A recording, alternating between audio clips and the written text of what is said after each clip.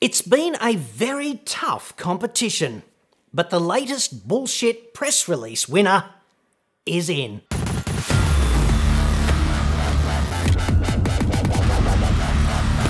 I'm John Cadogan from autoexpert.com.au, and I get new cars cheap for buyers here in Australia.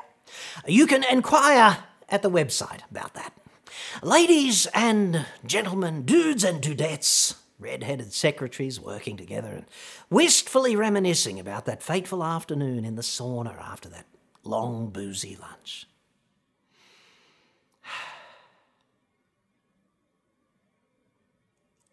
Where was I? Ah, yes. One of my favourite subjects. Bullshit. The creme de la creme of crap de la crap. In this report, we finally have a winner! Yes!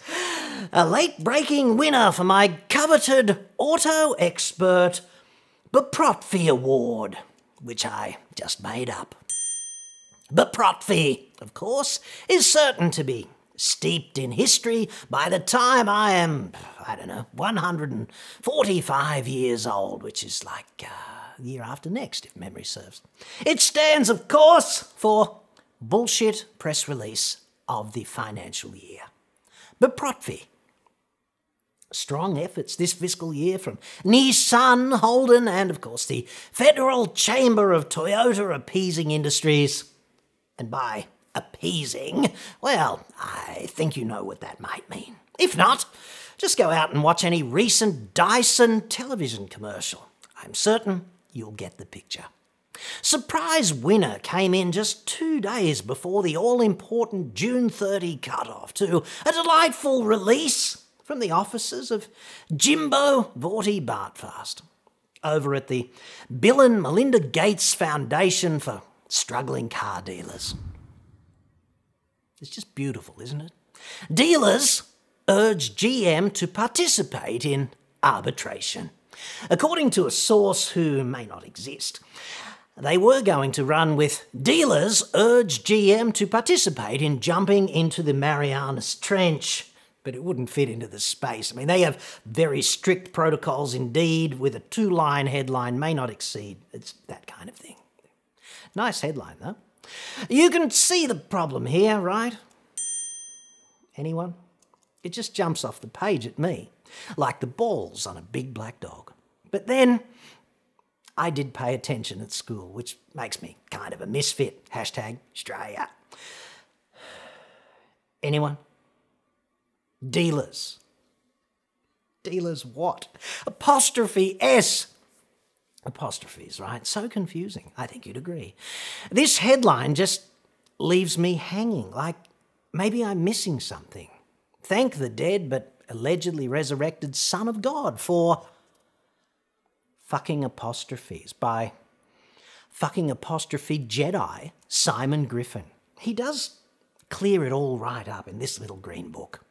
Take one of these, I'd suggest, and if symptoms persist, go back in time and tell your younger self to pay more attention at school. Pro tip. He's not going to listen.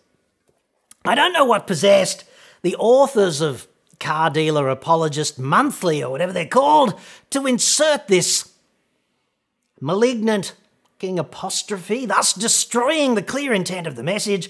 Perhaps there was no other way diplomatically to convey the fact that illiterate car dealers and their representatively illiterate peak body really did want GM deep in that Marianas Trench at the bottom of the Pacific Ocean. Who knows? I really can't see this being some sort of, elegantly crafted covert attributive fucking apostrophe. I can't even see it being a fucking apostrophe denoting contraction. That's kind of more common. I think you'd agree. Like, dealer is urge GM to participate in arbitration. That's not funny. I suppose it's possible. If you speak pidgin dealer, dealer is what dealer do, I suppose. But probably not. Hashtag Occam's razor. Nor can I fathom a case for a fucking apostrophe denoting singular possession, like I don't know, for example, dealer's trophy wife.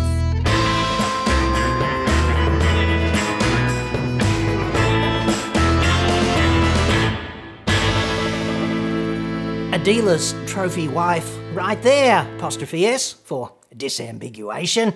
Expensive hobby too they've got, isn't it? Trading in and upgrading to that new enhanced model every few years. But they all do it, seemingly. Of course, fucking apostrophes can go after the S as well, as in dealers' trophy wives. The trophy wives, grammatically at least, belonging to several dealers.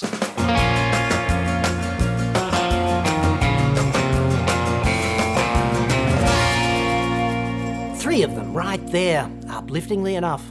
Fucking apostrophe after the S, denoting collective possession. Kind of like watching Linda Blair in The Exorcist on 3 TVs contemporaneously. Look me in the eye and tell me you've not wanted to do that. Those dealers' trophy wives, S apostrophe, like moths on a light bulb during a balmy summer evening. It's kind of what they do when you think about it. So, thank you very much, Jimbo and team over at Car Dealer Sans Frontières. Your elegantly understated BPROTFY trophy is COVID safe and on board to you now via the Ruby Princess, along with a signed complimentary copy of Fucking Apostrophes to assist your fine communications team in crystallising their intent. You proud BPROTFY winning dudes and dudettes have made a believer out of me at this difficult time. I think we will all sleep easier knowing that illiterate car dealers are represented by good folk such as yourselves. Of course, if you are a parent watching this report, you might want to show it to your young kiddies, where it might serve as something of a warning, perhaps effectively to demonstrate what might happen should the little bastards choose not to pay attention during school. In fact, when I am erected as your next Prime Minister, I will of course push the fucking apostrophe awareness bill through both houses of Parliament in an ongoing effort to make Australia less shit. And as your Prime Minister to the manufacturers of the year 2020 AD, I would respectfully impute at this point that you have breached the acceptable quality consumer guarantee. 2020 has in fact been emphatically shit, now that I think about it, and it is operating contrary to my erection campaign. I am therefore returning 2020. I've given you every opportunity to repair it, and yet it remains defective. It's not personal, it's just that my cock and I, we have an erectorate to represent. And we take this kind of thing very seriously indeed.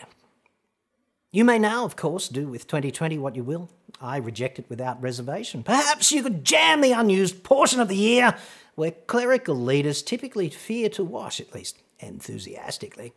On behalf of my fine constituents, my cock and I demand a refund in full because it's just not good enough. 2020 has devolved into the Land Rover of Gregorian calendar years. And nobody wants that.